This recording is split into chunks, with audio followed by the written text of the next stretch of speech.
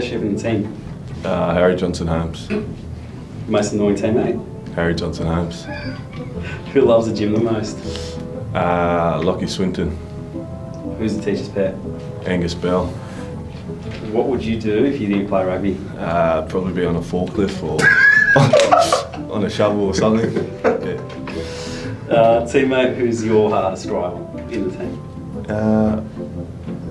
All the centres push everyone, so all of them. Sweet. And what job would you do here at the Tahs if you didn't play? General manager or CEO, either one. General manager of which department? What would you go for? The whole thing. make my own thing. Broken 2 years.